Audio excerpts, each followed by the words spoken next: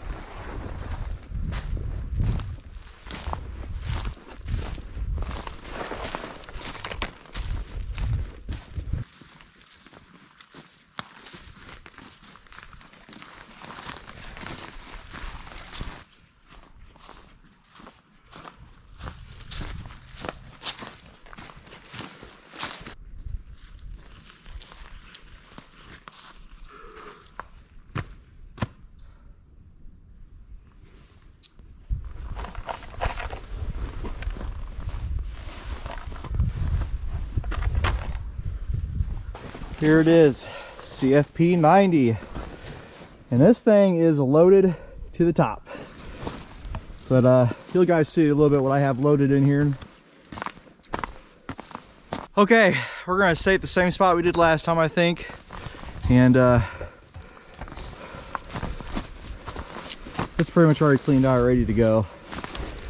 It's pretty thick out there, so we'll go ahead and get camp started. And I'm gonna get this thing off because it's super hot.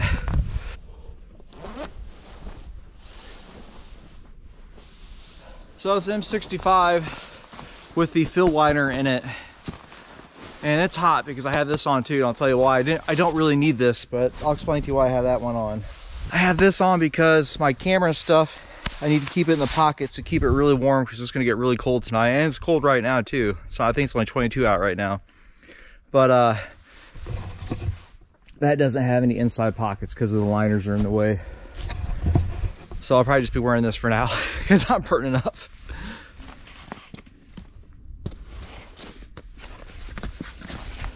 Sleep system, I have my 1980s insulated big rubber mat, like 4 inches thick, and then I got this to keep it from getting holes poked in it and in case it doesn't stay aired up. So we're gonna find out tonight. This is the first night that I'm using this insulated mat. Yoke is holding up really good as well. You see here, I got quite a bit more weight in this pack, and you'll see what I have here inside it here in a minute. Hope my camera doesn't go dead. It likes to go dead really fast. Here's some work gloves. Got my knife. Silky Ultra XL, excellent saw. We got our food tonight, and I actually brought some yeast or some flour, so we're going to try and make some bread. I got a big old thing of water here. That's a lot of weight. Yeah, I have a lake over there, so I can always get more water, but it's just more work I got to do, so I carry that in. Got my pillow and got the urinal. Can't forget that. Got a Shimag right there, and I've got another canteen, which is the Arctic Canteen. Arctic Canteen cup. Okay, here on the bottom, real fast, get them zipped. We have the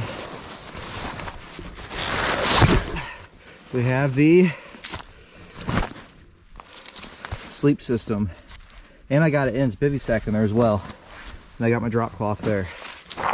On the side pockets here, I've got for our dinner tonight, Chipotle chicken corn chowder, and I got another can in there as well, but we're gonna make bread with it as well, I think. If I can do it, we'll see.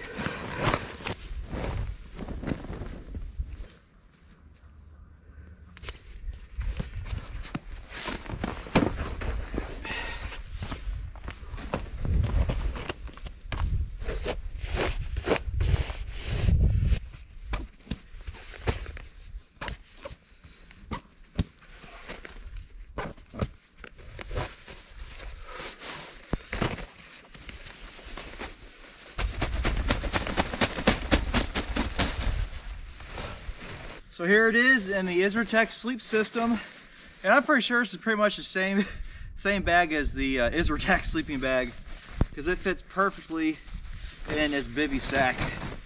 And yeah, I think we're gonna be plenty warm in this just because of how much it lofts up. If you saw my unboxing video, which I'll put a link in the screen, this thing lofted up in a matter of, like, I'd say minutes. And I don't know how long it's been vacuum sealed, but for a long time. So, yep, there's our sleep system for the night. I am going to wait to inflate this. I'll inflate this later on this evening. I don't really need to do it right now. So, but yeah, soak it all in, guys. So there it is.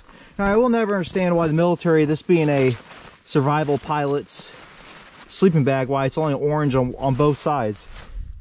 Honestly, it should be orange on one side and green on the other, so they have to conceal themselves. So, you know, gotta keep in mind this was stored in aircrafts or under injection seats of aircraft. So, don't know why they didn't make it reversible, but oh well.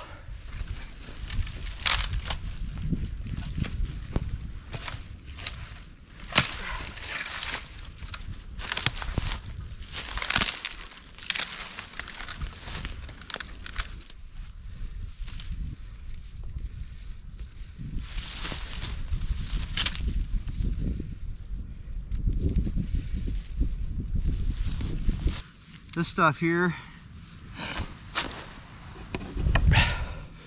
this stuff will work great for bird's nest and for a tinder bundle. So got a little bundle there. We'll just stuff it in our pocket, and that's going to help kind of keep it dry, or help dry it out. So it's not considerably wet, it's just damp. Okay, our tinder bundle is pretty it's not too bad. It's pretty dry.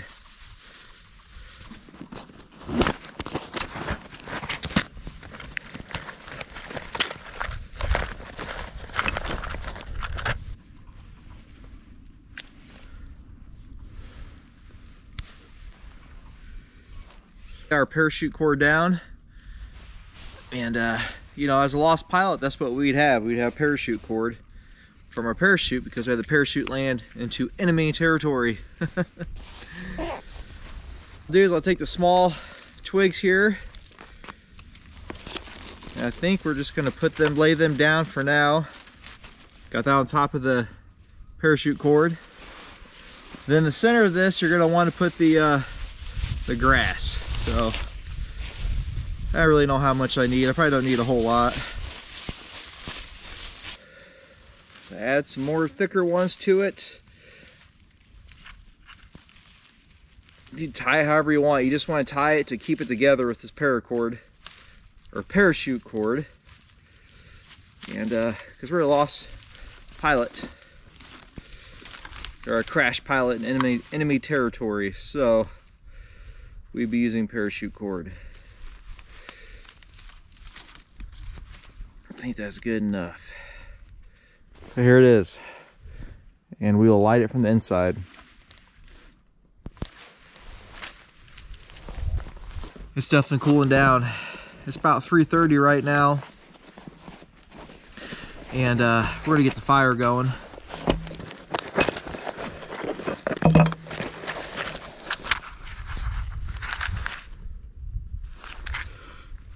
Try to do this.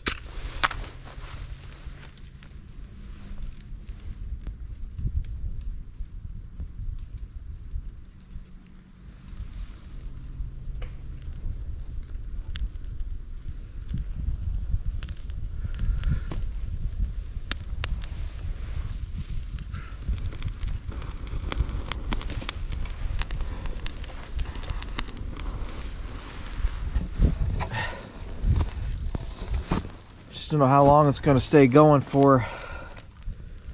Because I got a lot of hardwood in here. It's not like I have a spruce or anything. It's doing pretty good so far.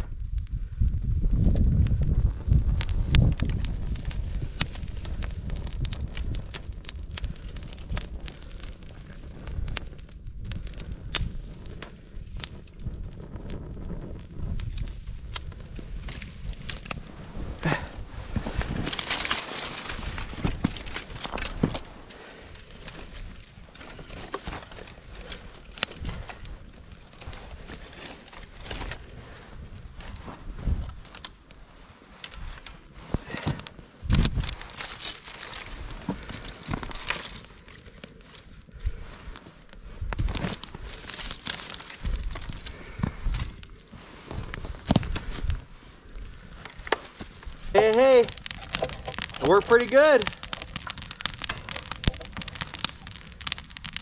That's the first time I've done that tinder bundle like that, so that worked really good. I'm pretty happy with that.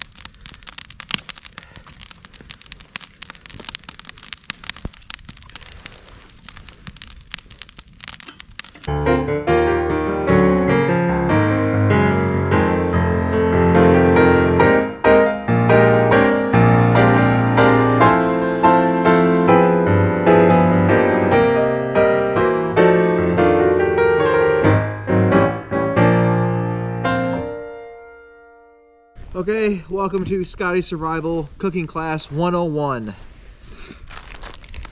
We have some flour, and what we're gonna do is we're gonna add water to it, and we're gonna make some bread. I don't really know how much water to add, so never done this before. So we kind of knead it together like that, I think. That's how you do it. One of my brothers had sent me a video on YouTube of a guy making bread like this and then forming it over a cup like this. And that's exactly what we're gonna do. And basically we're making a bowl for our soup to go in. First just kind of sprinkle that with flour. Not really sure what that does. This is about to get messy. Scoop it out with my hand, I guess. Really no easy way to do this one. And my camera shuts off. Well, I have to wait a minute. Yeah, this did not do what I was hoping it was gonna do. Okay, well, maybe if I just form that around there, maybe something like that.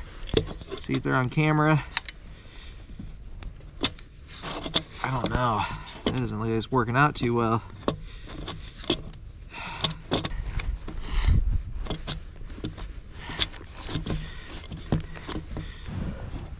Ta-da! There it is. Yeah. I lack in this survival skill.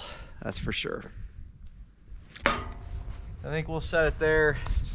Then we just set it right there in the fire. Just let that cook with the coals.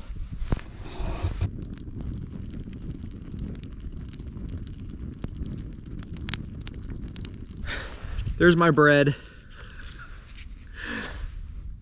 Thank you, Heavenly Father, for this food. There it is. And well, at least we can dip it. Won't be a bowl of soup. Just how it goes, right?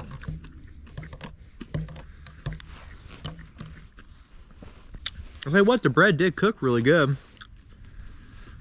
But didn't work like I was wanting it to. So here we go, let's try this. Oh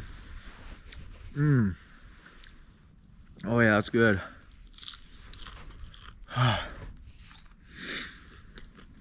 Well guys, it's gonna be 12 degrees for a low tonight, so I don't know if it's gonna get down to 12 until about 5 in the morning probably. It's gonna be a cold, cold night. But this Arctic sleeping bag, I can tell you right now, I think it's gonna be really, really warm. It's really, really lofted up right now, just being even stuffed in the stuff sack. So, yeah.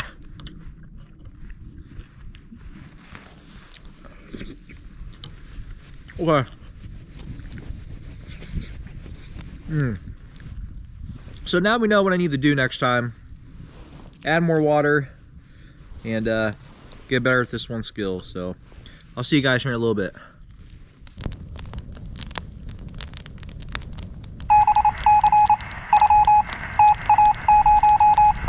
Alpha 2 Omega, come in, over.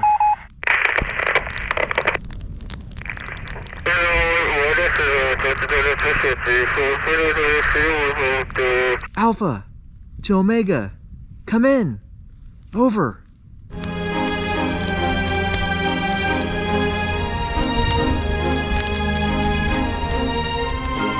Alpha 2 Omega, come in, over. Alpha 2 Omega, come in, over.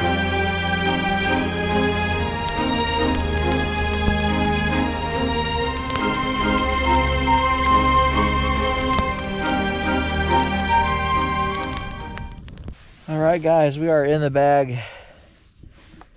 Yeah, get my light on. I think we're gonna call it a night tonight, guys. And it's gonna be a cold one. It's going from 13 to 11 degrees tonight, so it's kind of fluctuating back and forth for a low. So we'll see in the morning. But yeah, another cold weather survival tip for you.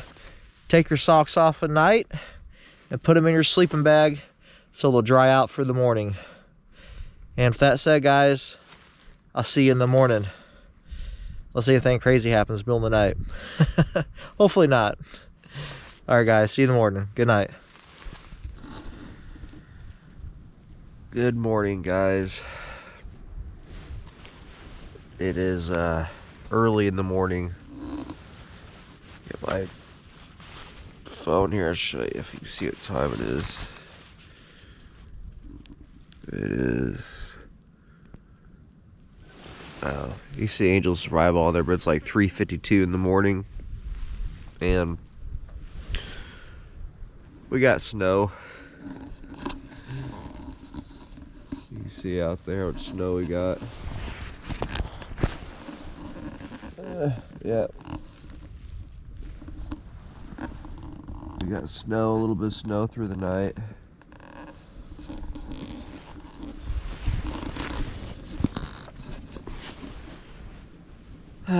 I've just been laying here for the last couple hours. I woke up around 2 and I just have not been able to get back to sleep. It's pretty much 4 in the morning, so I think I'm just gonna go ahead and call it overnight for us guys. But I will say that I was completely warm all night and I'm not cold at all. The air mat, the insulated air mat held up just fine. So all is good. I knew this bag would hold up just fine. I just didn't know about the insulated air mat, how well it would do overnight and how well it would keep me warm, but it kept me warm just fine. So all right, well, we're gonna go ahead and get out of this bag and I'll see you here in a few minutes. And sorry, I didn't film me getting out of the bag, but it's too cold right now. There's what looks like with snow on it. And I put my Arctic canteen upside down. See if it'd not freeze, but it's frozen.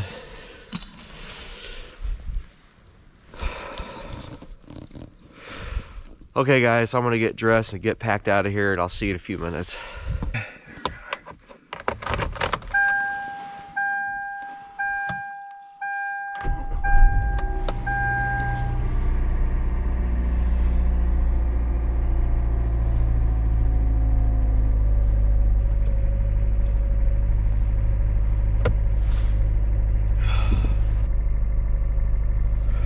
Okay, we are in the car and it is 4:38 and it shows 15 degrees outside, which that could be pretty close.